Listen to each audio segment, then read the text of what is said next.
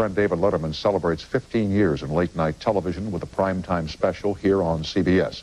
The Late Show video special airs at 10 p.m. Eastern and Pacific on Monday, and we're happy that Dave could join us tonight by satellite from New York. May I remind you all watching, we're on videotape, and the toll-free is not up and running tonight, so I do have questions by email, but the phones are not up right now. Dave, congratulations on 15 years, and thanks for joining us today. Well, thank you very much, Tom, and thank you for having me. And despite the fact that people actually can't get through by phone, go ahead and call. Just don't make any difference. Just go ahead and call.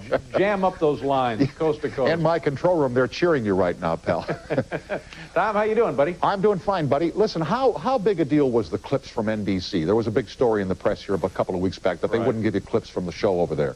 It's not a big deal at all. We knew that they owned those shows. They own 11 years or 12 years or whatever it was of those shows, and they have the right to use that videotape any way they want. And we knew that they wouldn't give it to us, but we thought on the off chance that they might, it would be fun to have some of that stuff. So we felt like it, you know, it doesn't hurt to ask, so we did, and they said no, and that was fine. But you know, I'm telling you, I spend less time thinking about those people and what they're doing than others might hope or think I do. But it was just something that we thought we would try. Let me tell you what bothers me, and I wonder if you sometimes feel the same way. The last time that you were on here, I had a little clip of you, I believe, and Meryl Marco and Billy Crystal when you were on the Tomorrow Show 20 years ago. That's right. And I had to go through hell and brimstones to get permission from NBC to run that clip. And I thought to myself, first of all, I'm not doing anything by running that takes anything away from them, okay? And secondly, and in your case too, we did those shows. And even though we don't own them, we created them. They came out of our brains and our intelligence. Why couldn't we use bits and pieces? I mean, why is that such a big deal to these people? Well, and moreover, and I don't know that this is even a valid point, but it occurs to me that since it has been aired, since it has been broadcast, in essence, it has been published. Sure. And it already has been at large. It's not like it's never before seen video on the other side, from the other side of Mars. It's kind of been out there anyway. So. And really, the truth of it is there's not great financial value to them, so it would have been nice to have some of this stuff. But, you know, it's not breaking my back, honestly. And in the case of The Late Show, you own that program, do you not? Huh? Boy, I wish. By the way, Tom, that was my dumb guy expression.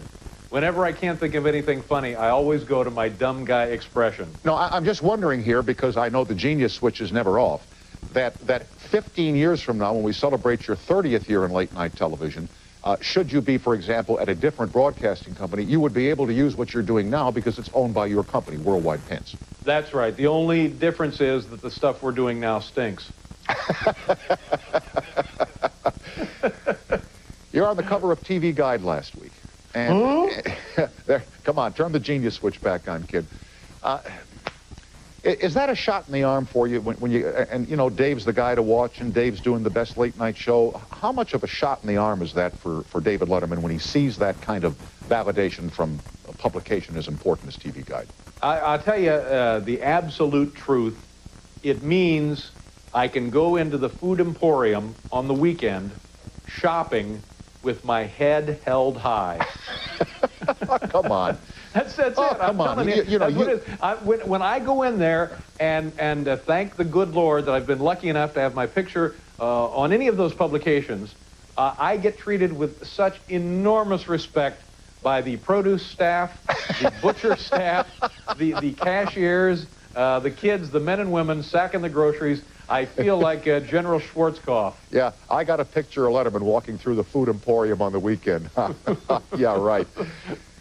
As one, though, who's taken his lumps in the press over the past year, it must be wonderful to pick up this article and see this kind of this kind of praise. Well, I tell you, and maybe you know a little of this, maybe you don't. I'll be 50 in a couple of weeks, and I'm actively trying to reduce the number of items on the list of things in the world that trouble me. And I've been lucky enough to be successful in the case of bad things being written about me in magazines and newspapers. After you have a little bit of it, you become inured, you become numb, and then you just give it up and you don't care. You know, what you learn is, you know, so what? You know, people can criticize my work, they can like my work, they can hate my work. You know, I don't care because I'm trying as hard as I can. I'm trying to do the best job I possibly can. And if I come close, hey, great. If I don't come close, well, you know, then write something nasty about me. But the truth of it is I sleep pretty well regardless. So I think it's a sign of maturity. And by the way, that would be the only sign of maturity in my life. Let me read off the paper here, one that came in from one of the viewers by email during the day. In interviews you've done, I don't recall you ever saying a mean-spirited thing about anyone, including your critics or others who may have deserved it. Why then are you so critical of yourself, especially with respect to taking blame for every single aspect of The Late Show? Because I'm just a loathsome, worthless son of a bitch. No, come on now, don't.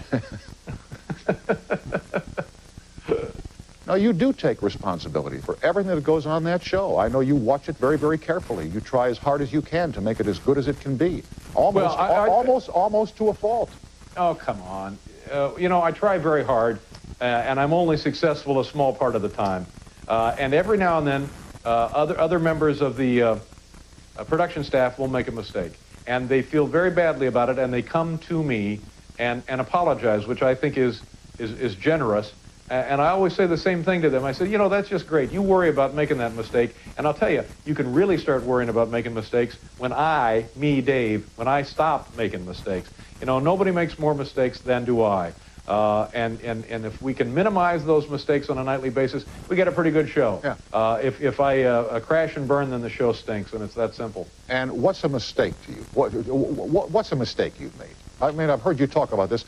Tell me an example of a mistake you've made. Last night I was doing a joke about Nicolette Sheridan in some kind of a movie here on CBS, and it was a joke about she is a woman in the film gets a brain implant. I'm thrown because the audience is sleeping, and instead of implant I say transplant, and I say that brings the total number of transplants for Nicolette Sheridan to 3. Now the audience, who had been asleep up to this point, now recognizes that something has not gone right, and they kind of struggle up and oh, Dave, we just don't get that joke. So, and that was within the first 2 minutes of the broadcast. Implant maybe would have been a little better, easier to understand. Yeah. There's a mistake. We are with David Letterman, who celebrates and marks 15 years. Yes? When Valerie Bertinelli comes out, yeah, ask her what it's like to be married to Eddie Van Halen. Oh, she's married to him, right? Yeah. And I should ask her, have you got a pencil? What's it like being married to Eddie? Wait. Huh? Hold it, Dave. I want to write this down. You know, we're on the West Coast here, you know. Yeah. What is it like? And what's the deal with David Lee Roth? What is it like, right, being married to... From here, Tom, it looks like you're jotting that down in your tie. Adjust your glasses, David. To what's it like being married to Eddie Van Halen? Have I got it? Yeah, and then what's the deal with David Lee Roth? And then what happened to Sammy Hagar? Okay. You know, if you'd like to hang around, you can do the spot. Huh? Oh. Back with David Letterman. The Late Show special airs on Monday night at 10 Eastern Time here on CBS. We'll continue after this break.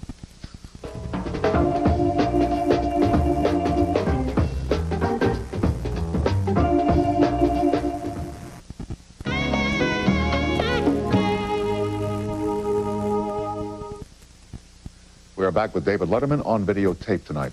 Hey, Tom, how you doing? I'm doing fine, Dave. How are you? Hey. By the way, you look terrific, and you seem more relaxed than at any time I've known you to be in the past 2 years. It's the vodka. No, it's not. You said in TV Guide you used to drink a lot of that, but not anymore. I punished myself. I loved drinking.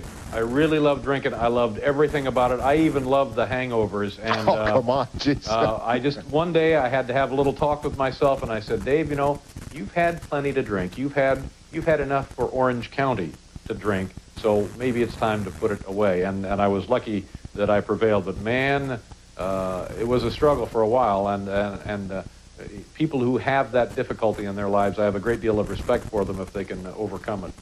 Do you still enjoy the cigars, sir? No, sir. Gave them up a year ago. Really? Yeah. Biggest mistake of my life.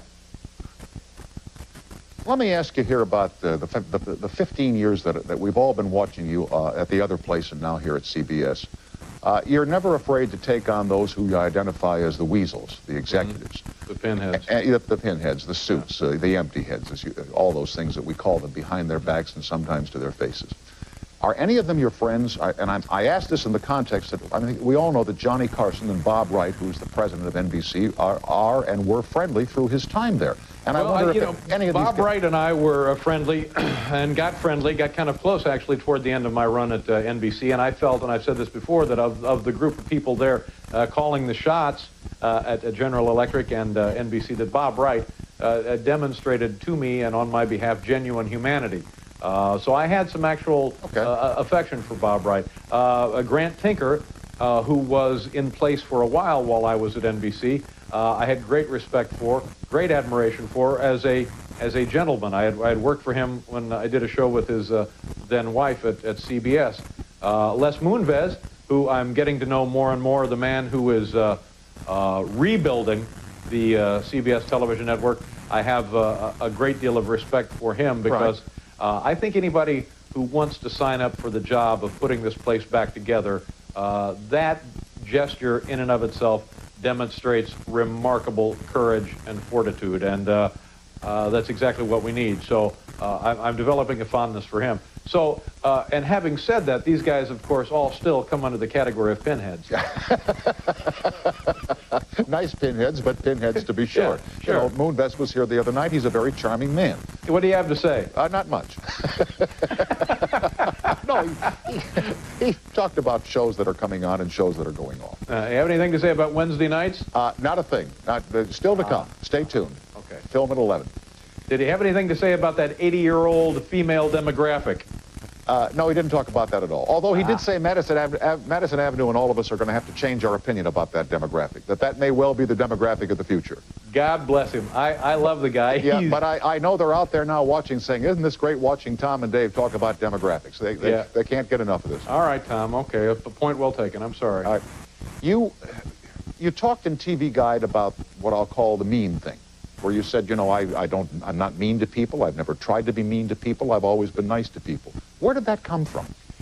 It came from the first couple of weeks of the late night show, I guess it was. What do we call it? Late night at NBC.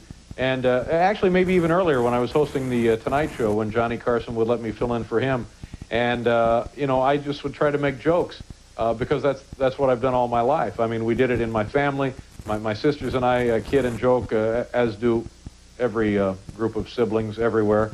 My friends in high school, my friends in college, we just made jokes, and that's all I was doing, and that's all I still do. Mm-hmm. And I guess if your perception is that that's mean, well then screw you.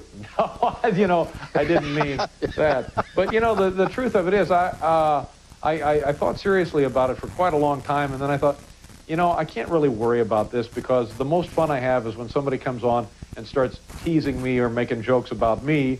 You know, it's just great fun, and it's part of the dynamic. And if somebody's feelings are hurt, then, you know, of course, I feel badly and I'll apologize. But my strategy in life as a human being is not to assail and puncture the feelings and emotions of others. I noticed you with David Brenner a couple of minutes ago as you were winding up your show, and you asked him if he were going to get married. And you were asked that question by TV Guide, and I know how much you hate that question, and I know how much you try to keep your private life private for reasons that I fully understand. Mm-hmm. So why would you ask Brenner a question that you yourself hate to be asked? Because it was for that very reason. I was teasing David full well knowing I had no grounds from which to be making that, or asking him that question. You're on the air 5 nights a week. That's a lot of nights. You remember Johnny Carson cut it down to 4, and then he cut it down to 3. Right. Will you do? I don't think he's on. He's hardly on at all now. No, I think he's cut it way down, hasn't he? He's cut it way back. Otherwise, guess what? We wouldn't be here. But will you continue 5 nights into the foreseeable future? Is that your game plan? You know, when we went on the air here at CBS, I think we did, I don't know, 20 weeks in a row, 25 weeks in a row, I don't know what it was. And about a month or 2 into it, we were just all walking around here tired, and we just laughed because, and forgive me, I know it sounds silly when people all across America think nothing of working 5 days a week, 365 days a year, but we weren't accustomed to this kind of fatigue, and we just all kind of got goofy and silly, and as you know, what everybody realizes, you just get used to being tired. And I'm telling you, I've been tired now for 4 years. But the 5-night-a-week schedule will continue into the foreseeable future. Yeah, I think so, until, you know, I drop dead and the paramedics run in. And, you know, but hey, that'd be good TV. Jot that down, Tom, and shoot it off to Les Moonves. Do people ask you how much longer? You were quoted, I guess, about a year ago as saying that when you got to 20 years that might be time to step aside. And yeah, I think so. And you keep mentioning this 50-year-old thing. Is that like a fixation with you, this 50-year-old thing? Well, I'll tell you, age has never really bothered me, but looking at 50 here in a couple of months has kind of got my attention, because when you realize you're 50, you kind of understand which way this is going. You know what I mean? Yeah, I know. We ain't coming. We're not. There's no U-turn here. No. We ain't coming back around. This is not a rehearsal. It's a straight line. Yeah, until the final exit, to the final rest stop. So it kind of gets your attention. On the other hand, I think in my mind, and who the hell cares, for the love of God, but in my mind, I feel like I'm sort of enjoying the fact that I'm going to be 50, and it doesn't bother me. But I do think 20 years is too much time. Beyond that would be way too much. 15 years, this is a job for a much younger man, and I prove it each and every night. Oh, stop it.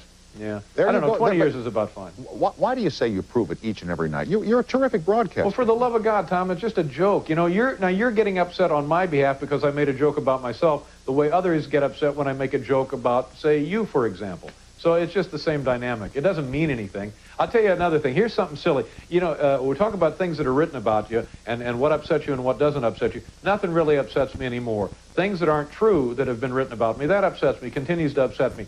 100 years ago, Terry Garr is on the old show.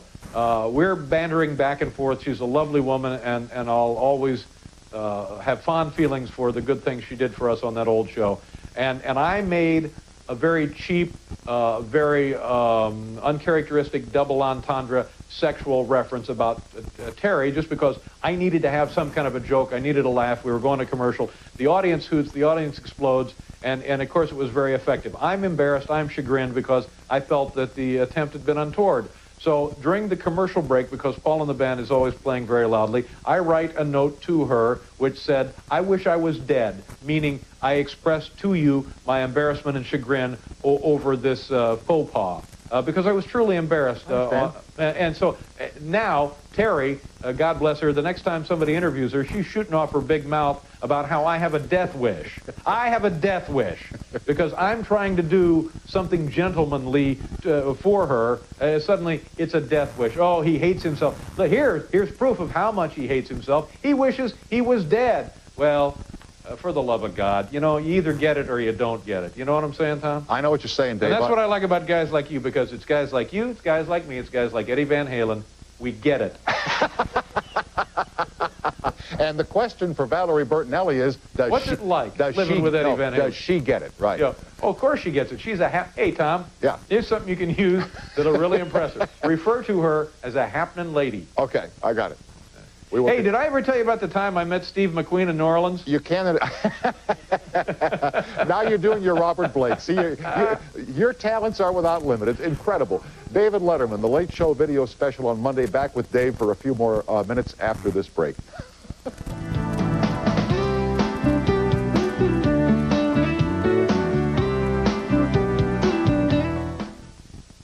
We're with David Letterman, who's on the air Monday night in prime time to mark 15 years in late-night television. Bob Dole, after the election, a terrific spot with you the night he came on after he lost to Bill Clinton. What are the chances of the president coming on? Well, now non-existent, because he wants to, he's busy now preparing himself for historical greatness. So the last thing he wants to do is muddy his shorts in my house. But Bob Dole coming on, when we were lucky enough to make that booking, and the talent department gets all credit for that, and my thanks to them for it. I knew that would just be great, because I knew Bob Dole would not have accepted the invitation unless he knew exactly how he wanted that to go, and I'm sure in his mind it was something very easy to orchestrate, and I think it demonstrated endless amount of grace on that man's part, and I was, not that I have any particular partisan feelings for Mr. Dole, other than I sort of respect his public service and his military service and his obvious commitment to this country. I felt very happy on his behalf that he was able to demonstrate that grace on our show. I had nothing to do with it. he came on and he made it great, and I didn't do anything. But he seemed to be a really nice guy when he was on with you. Just a really, as you say, a committed man, but a man who was able to poke fun at himself and enjoy the humor of the moment. Well, the answer to that is he's a happening dude. Yeah, yeah. Maybe I should ask Valerie Bertinelli. No. You know what I like about astronomy, Tom? There was a thing. It finally occurred to me what it is I like about astronomy, and I know nothing about astronomy other than it fascinates me. There was an article about a month ago regarding the Hubble Space Telescope. Mm-hmm. They had it trained on a few degrees of the universe for a period of time, and they were able to record the existence of 2,000 galaxies and 50 billion stars. Now, what's amazing about that is I'm not sure I have these numbers correct. Let's say that I don't have them correct. Okay. Let's say that I got them backward. Okay. Say it was 2,000 stars and 50 billion galaxies. That's still amazing. It is. Let's say I'm off by 25 billion stars. That's still unfathomable. And no matter how off you are, it doesn't make any difference. No, it's still unbelievable. You still cannot ponder it. Let me go back to the political thing for a second. Okay, well, yeah, okay. Because I got something I want to do when you're done. I have a picture here of you and Johnny Carson when he was honored at the Kennedy Center some years back with the President of the United States. It's a good-looking photo. Isn't that nice? Yeah. Now, this fellow on the right that you call Chubby Tubby and that you joke about, when you're standing with the man, what's it like to be with the President of the United States? Well, of course, you feel like a complete dork. You feel like I'm too big, I'm too loud, you feel like I'm stepping on somebody's foot, you feel like you're going to knock over ancient statuary, a bust of Thomas Jefferson, you feel like you're going to, drool on the original copy of the Constitution. It just, whoops, I've inadvertently snapped a Ben Franklin quill pen. You just feel, wrong. You feel like livestock in the house. And then my other impression of the guy was, man, this boy is puffy. Honest to God. I looked at him and I said, this is one puffy guy. Yeah. And then we shook hands, and I'm telling you, it was like shaking hands with a coffee cake. His hand was just big and spongy and puffy. And I'll never forget my conversation with him. I knew that he had been in California the night before doing some illegal fundraising. And, and I said to him, wow, you were in California last night, and here you are in Washington tonight. I said, you must be tired. What do you do to keep from getting tired? Just an idiot question from an idiot. And he looks at me like I'm some kind of gnat. And he says, I slept on the plane. I said, whoa, the light went on. No wonder you're the chief executive. What a concept. Yeah. Another viewer question. Why do you call your company Worldwide Pants, and how active are you in the management of the company? By the way, we getting a lot of calls tonight, Tom? Yeah, we sure are, Dave. Give out the phone number. We make a little something on those calls, don't we? Yeah, we sure do, and they're all asking about astronomy. Keep dialing. Keep dialing. Worldwide Pants is just a name that I kind of like the sound of. It's silly. It doesn't mean anything, and I sort of like the idea that if you think long enough about it, and by the way, if you do, there's something wrong with you. But if you do think long enough about it, it sort of starts to sound like, oh yeah. And how active are you in running the company and in hands-on on the various projects that it is now involved with? Ray Romano, this program, other things that Worldwide Pants is doing. You know firsthand, Tom, better than most, anytime I put my hands on it firsthand, all hell breaks loose. No, we tell you to get your damn hands off of it. That's right. You will not find my fingerprints on any Worldwide Pant project. The company is being run admirably, wonderfully by my good friend and the executive producer of the show and the CEO of Worldwide Pants, Rob Burnett, who is the nicest, smartest man I've ever worked with in television. David, I wish you well. Happy anniversary. 15 years is a long time. I hope that you look back with pride on what you've done. Well, I do. I've said this before, and I feel the things that give me pride now, when I allow myself some objectivity, when I watch you Friday nights, which is the only night I'm able to stay up that late, I realize that without you and without me, this little 2-hour block of television would not exist, and I'm just tickled pink by your participation, your cooperation, and the success of your show. It makes me feel like, well, I really have done something nice here. And if you look back, and thank you for that, and if you look back over 15 years, is there a moment that is your favorite of all? That you say, gee, that nailed it. that took it through the roof?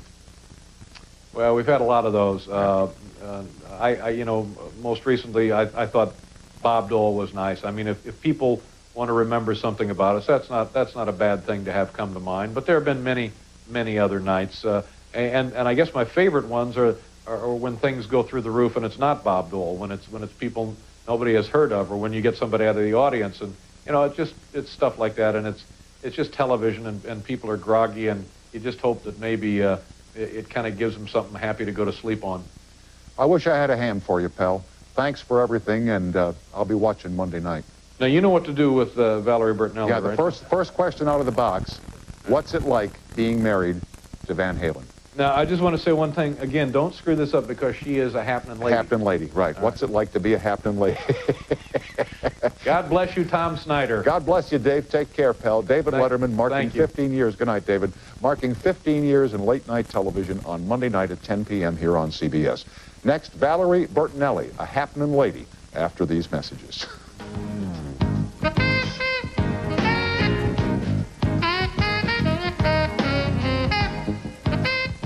Attempt had been untoward. So during the commercial break, because Paul and the band is always playing very loudly, I write a note to her which said, "I wish I was dead," meaning I expressed to you my embarrassment and chagrin over this faux pas, because I was truly embarrassed.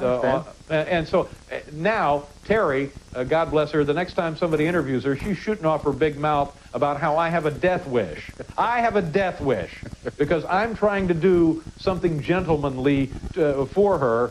Suddenly, it's a death wish. Oh, he hates himself. But here's proof of how much he hates himself. He wishes he was dead. Well, for the love of God, you know, you either get it or you don't get it. You know what I'm saying, Tom? I know what you're saying, Dave. And that's what I like about guys like you, because it's guys like you, it's guys like me, it's guys like Eddie Van Halen.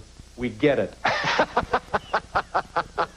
And the question for Valerie Bertinelli is, what's it like living with Eddie Van Halen? Does she get it? Right. Yeah. Oh, of course she gets it. She's a hey, Tom. Yeah. Here's something you can use that'll really impress her. Refer to her as a happening lady. Okay, I got it.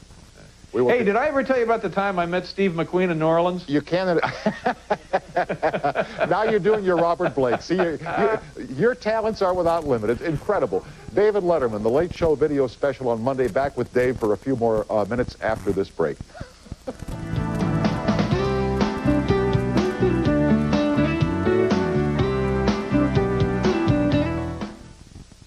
We're with David Letterman, who's on the air Monday night in prime time to mark 15 years in late-night television. Bob Dole, after the election, a terrific spot with you the night he came on after he lost to Bill Clinton. What are the chances of the president coming on? Well, now non-existent, because he wants to, he's busy now preparing himself for historical greatness. So the last thing he wants to do is muddy his shorts in my house. But Bob Dole coming on, when we were lucky enough to make that booking, and the talent department gets all credit for that, and my thanks to them for it. I knew that would just be great, because I knew Bob Dole would not have accepted the invitation unless he knew exactly how he wanted that to go, and I'm sure in his mind it was something very easy to orchestrate, and I think it demonstrated endless amount of grace on that man's part, and I was, not that I have any particular partisan feelings for Mr. Dole, other than I sort of respect his public service and his military service and his obvious commitment to this country. I felt very happy on his behalf that he was able to demonstrate that grace on our show. I had nothing to do with it. He came on and he made it great, and I didn't do anything. But he seemed to be a really nice guy when he was on with you. Just a really, as you say, a committed man, but a man who was able to poke fun at himself and enjoy the humor of the moment. Rebuilding the CBS television network, I have a great deal of respect for him, because I think anybody who wants to sign up for the job of putting this place back together, that gesture in and of itself demonstrates remarkable courage and fortitude, and that's exactly what we need. So I'm developing a fondness for him. So, and having said that, these guys, of course, all still come under the category of pinheads. Nice pinheads, but pinheads to be sure. Yeah, sure. You know, Moonves was here the other night. He's a very charming man. What do you have to say? Not much. No, he talked about shows that are coming on and shows that are going off. You have anything to say about Wednesday nights? Not a thing. Still to come. Stay tuned. Okay. Film at 11. Did he have anything to say about that 80-year-old female demographic? No, he didn't talk about that at all. Although he did say Madison Avenue and all of us are going to have to change our opinion about that demographic, that may well be the demographic of the future. God bless him. I love the guy. Yeah, but I know they're out there now watching saying, isn't this great watching Tom and Dave talk about demographics? They can't get enough of this. All right, Tom. Okay, the point well taken. I'm sorry. All right. You talked in TV Guide about what I'll call the mean thing, where you said, you know, I'm not mean to people. I've never tried to be mean to people. I've always been nice to people. Where did that come from? It came from the first couple of weeks of the late night show, I guess it was. What do we call it? Late night at NBC. And actually maybe even earlier when I was hosting the Tonight Show, when Johnny Carson would let me fill in for him. And, you know, I just would try to make jokes because that's what I've done all my life. I mean, we did it in my family. My sisters and I kid and joke, as do every group of siblings everywhere. My friends in high school, my friends in college, we just made jokes, and that's all I was doing, and that's all I still do. Mm-hmm. And I guess if your perception is that that's mean, well then screw you. You know, I didn't mean that. But you know, the truth of it is, I thought seriously about it for quite a long time, and then I thought, you know, I can't really worry about this because the most fun I have is when somebody comes on and starts teasing me or making jokes about me. You know, it's just great fun, and it's part of the dynamic. And if somebody's feelings are hurt, then, you know, of course, I feel badly and I'll apologize. But my strategy in life as a human being is not to assail and puncture the feelings and emotions of others. I noticed you with David Brenner a couple of minutes ago as you were winding up your show, and you asked him if he were going to get married. And you were asked that question by TV Guide, and I know how much you hate that question, and right. I know how much you try to keep your private life private for reasons that I fully understand. Mm-hmm. So why would you ask Brenner a question that you yourself hate to be asked? Because it was for that very reason. Or others who may have deserved it. Why then are you so critical of yourself, especially with respect to taking blame for every single aspect of The Late Show? Because I'm just a loathsome, worthless son of a bitch. No, come on now, don't. No, you do take responsibility for everything that goes on that show. I know you watch it very, very carefully. You try as hard as you can to make it as good as it can be. Almost to a fault. Oh, come on. You know, I try very hard, and I'm only successful a small part of the time. And every now and then, other members of the production staff will make a mistake. And they feel very badly about it, and they come to me and apologize, which I think is generous. And I always say the same thing to them. I say, you know, that's just great. You worry about making that mistake. And I'll tell you, you can really start worrying about making mistakes when Dave, when I stop making mistakes. You know, nobody makes more mistakes than do I. And if we can minimize those mistakes on a nightly basis, we get a pretty good show. Yeah. If I crash and burn, then the show stinks, and it's that simple. And what's a mistake to you? What's a mistake you've made? I mean, I've heard you talk about this. Tell me an example of a mistake you've made. Last night I was doing a joke about Nicolette Sheridan in some kind of a movie here on CBS. And it was a joke about she is a woman in the film, gets a brain implant. I'm thrown because the audience is sleeping, and instead of implant, I say transplant, and I say that brings the total number of transplants for Nicolette Sheridan to 3. Now, the audience, who had been asleep up to this point, now recognizes that something has not gone right, and they kind of struggle up and, oh, Dave, we just don't get that joke. So, and that was within the first 2 minutes of the broadcast. Implant maybe would have been a little better, easier to understand. Yeah. There's a mistake.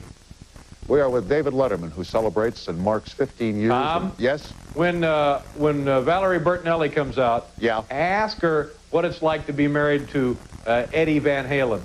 Oh, she's married to him, right? Yeah. And I should ask her, have you got a pencil?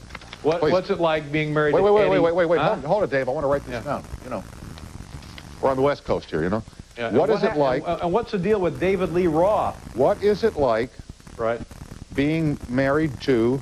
From here, Tom, it looks like you're jotting that down in your tie. Adjust your glasses, David. To what's it like being married to Eddie Van Halen? Have I got it? Yeah, and then what's the deal with David Lee Roth? And then what happened to Sammy Hagar? Okay. You know, if you'd like to hang around, you can do the spot. Oh. Back with David Letterman. The Late Show special airs on Monday night at 10 Eastern Time here on CBS. We'll continue after this break.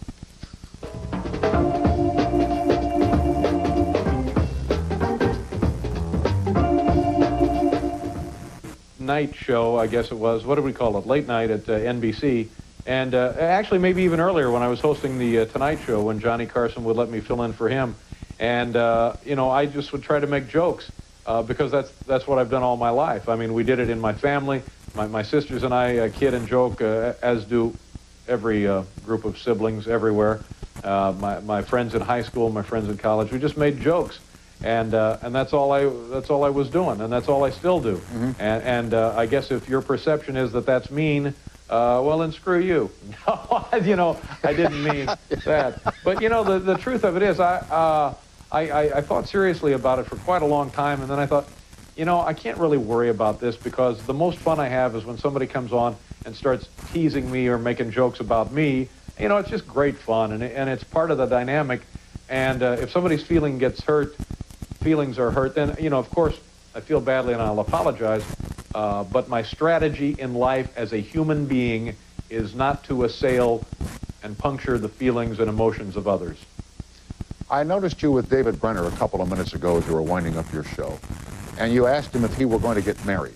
And you were asked that question by TV Guide, and I know how much you hate that question, and right. I know how much you try to keep your private life private for reasons that I fully understand. Mm-hmm. So why would you ask Brenner a question that you yourself hate to be asked? Because it was for that very reason. I was teasing David full well knowing I had no grounds from which to be making that or asking him that question. You're on the air 5 nights a week.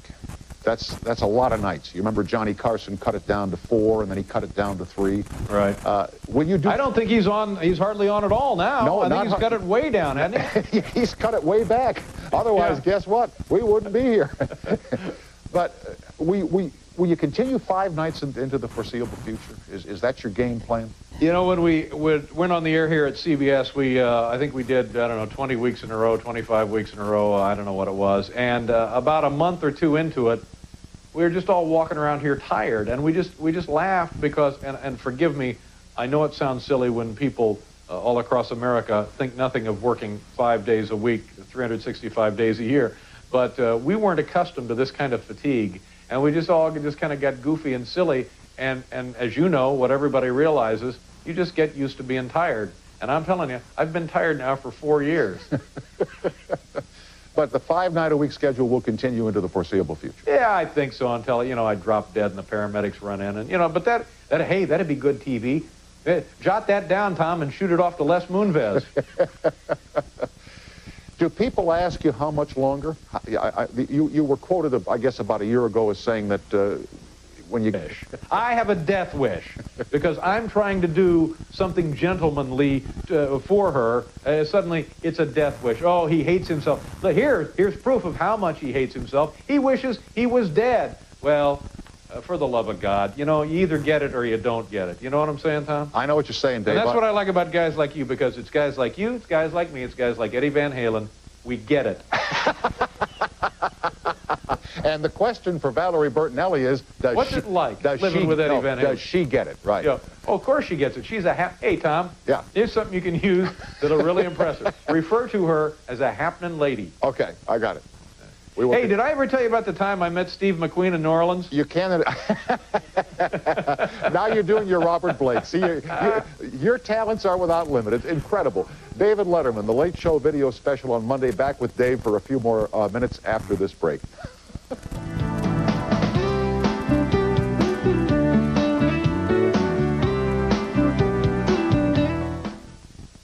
We're with David Letterman, who's on the air Monday night in prime time to mark 15 years in late-night television. Bob Dole, after the election, a terrific spot with you the night he came on after he lost to Bill Clinton. What are the chances of the president coming on? Well, now non-existent, because he wants to, he's busy now preparing himself for historical greatness. So the last thing he wants to do is muddy his shorts in my house. But Bob Dole coming on, when we were lucky enough to make that booking, and the talent department gets all credit for that, and my thanks to them for it. I knew that that would just be great because I knew Bob Dole would not have accepted the invitation unless he knew exactly how he wanted that to go. And I'm sure in his mind it was something very easy to orchestrate. And I think it demonstrated endless amount of grace on that man's part. And I was, not that I have any particular partisan feelings for Mr. Dole, other than I sort of respect his public service and his military service and his obvious commitment to this country. I felt very happy on his behalf that he was able to demonstrate that grace on our show. I had nothing to do with it. He came on and he made it great, and I didn't do anything. But he seemed to be a really nice guy when he was on with you. Just a really, as you say, a committed man, but a man who was able to poke fun at himself and enjoy the humor of the moment. Well, the answer to that is he's a happening dude. Yeah, yeah. Maybe I should ask Valerie Bertinelli. No. You know what I like about astronomy, Tom? There was a thing. This is. It finally occurred to me what it is I like about astronomy, and I know nothing about astronomy other than it fascinates me. There was an article about a month ago regarding the Hubble Space Telescope. They had it trained. Single aspect of the Late Show. Because I'm just a loathsome, worthless son of a bitch. No, come on now, don't. No, you do take responsibility for everything that goes on that show. I know you watch it very, very carefully. You try as hard as you can to make it as good as it can be. Almost, well, almost to a fault. Oh, come on. You know, I try very hard, and I'm only successful a small part of the time. And every now and then, other members of the production staff will make a mistake. And they feel very badly about it, and they come to me and apologize, which I think is generous. And I always say the same thing to them. I say, you know, that's just great. You worry about making that mistake. And I'll tell you, you can really start worrying about making mistakes when Dave, when I stop making mistakes. You know, nobody makes more mistakes than do I. And if we can minimize those mistakes on a nightly basis, we get a pretty good show. Yeah. If I crash and burn, then the show stinks, and it's that simple. And what's a mistake to you? What's a mistake you've made? I mean, I've heard you talk about this. Tell me an example of a mistake you've made. Last night I was doing a joke about Nicolette Sheridan in some kind of a movie here on CBS, and it was a joke about she is a woman in the film, gets a brain implant. I'm thrown because the audience is sleeping, and instead of implant I say transplant, and I say that brings the total number of transplants for Nicolette Sheridan to 3. Now the audience, who had been asleep up to this point, now recognizes that something has not gone right, and they kind of struggle up and oh, Dave, we just don't get that joke. So, and that was within the first 2 minutes of the broadcast. Implant maybe would have been a little better, easier to understand. Yeah. There's a mistake. We are with David Letterman, who celebrates and marks 15 years. Tom, yes? When Valerie Bertinelli comes out, yeah, ask her what it's like to be married to Eddie Van Halen. Oh, she's married to him, right? Yeah. And I should ask her, have you got a pencil? What's it like being married to Eddie? Wait. Huh? Hold it, Dave. I want to write this down. You know, we're on the West Coast here, you know. Yeah. What is it like? And what's the deal with David Lee Roth? What is it like, right, being married to... From here, Tom, it looks like you're jotting that down in your tie. Adjust your glasses, David. To what's it like being married to Eddie Van Halen? Have I got it? Yeah, and then what's the deal with David Lee Roth? And then what happened to Sammy Hagar? Okay. You know, if you'd like to hang around, you can do the spot. Huh? Oh. Back with David Letterman. The Late Show special airs on Monday night at 10 Eastern Time here on CBS. We'll continue after this break.